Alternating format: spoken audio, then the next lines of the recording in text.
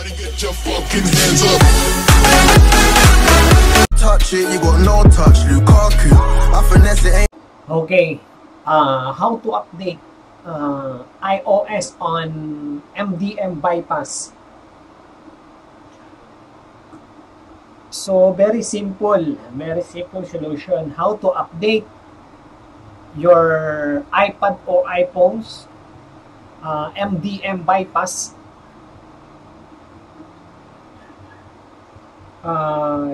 You need to follow this procedure. This procedure is very safe. No data loss. Okay. As you can see, my iPad is version 14.6. Okay.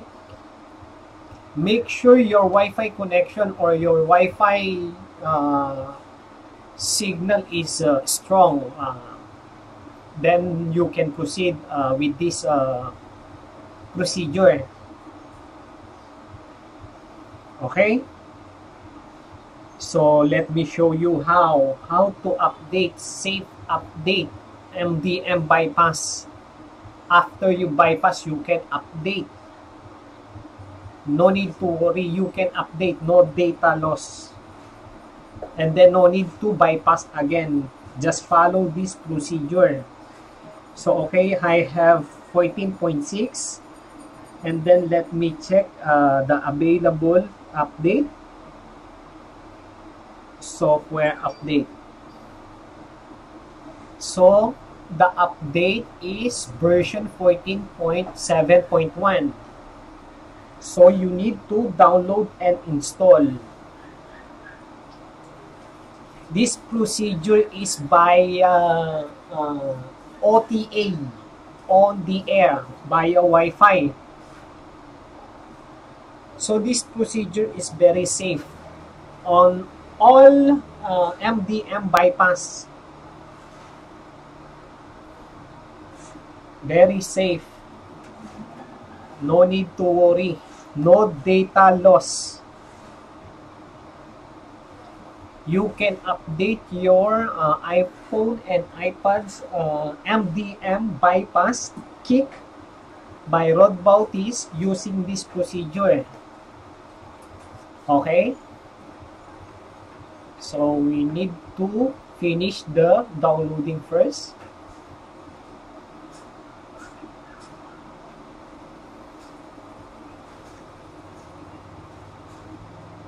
This update is safe.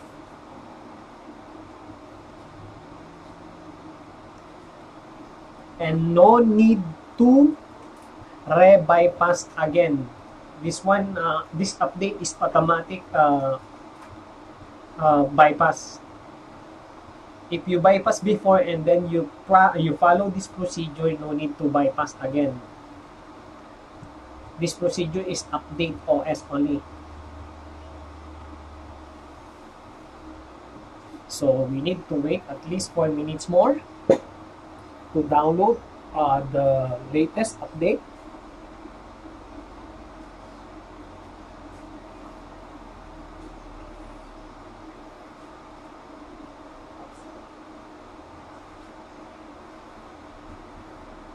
Okay, after download, now it's ready to install. Okay. Let me record this video on my iPhone because the iPad is on mirroring mode. Okay, let's start install now.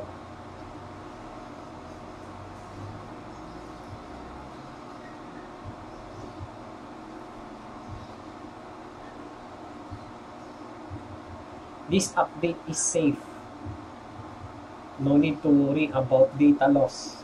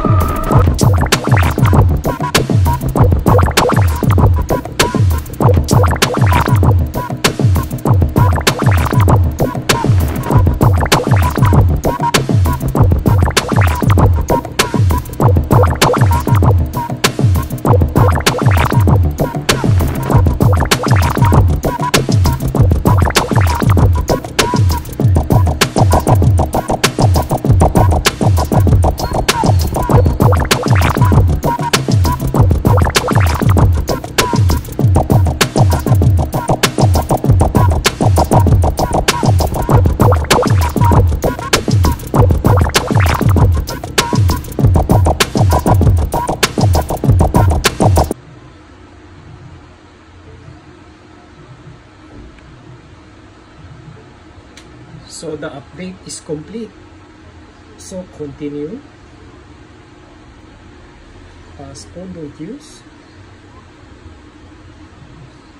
So that's it.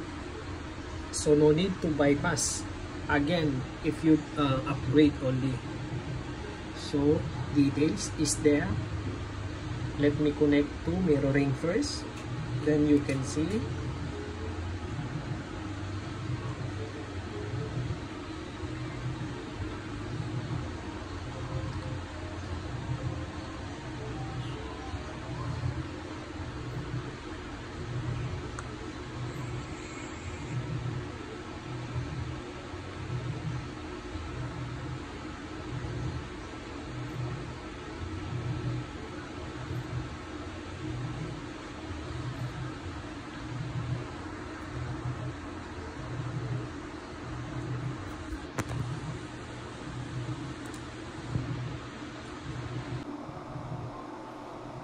Okay, let's go back to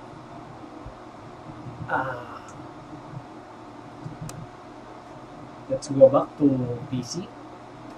As you can see now, the software on the latest version 14.7.1. That's it.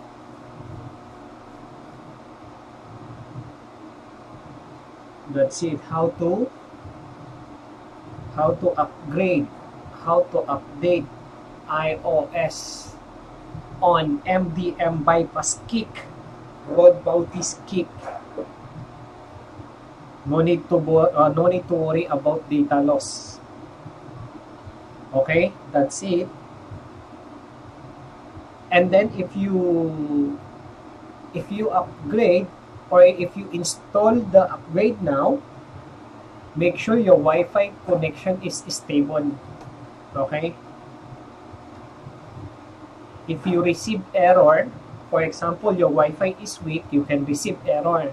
And then you don't have choice. You need to restore via desktop or computer or Mac or what, and then re-bypass again. But if your Wi-Fi is stable, no need to worry, because the update is small size only. Okay, that's it. Thank you. Bye-bye. See you next video about MDM up. Everybody get your fucking hands up. Touch it, you got no touch, Lukaku. I finesse it, ain't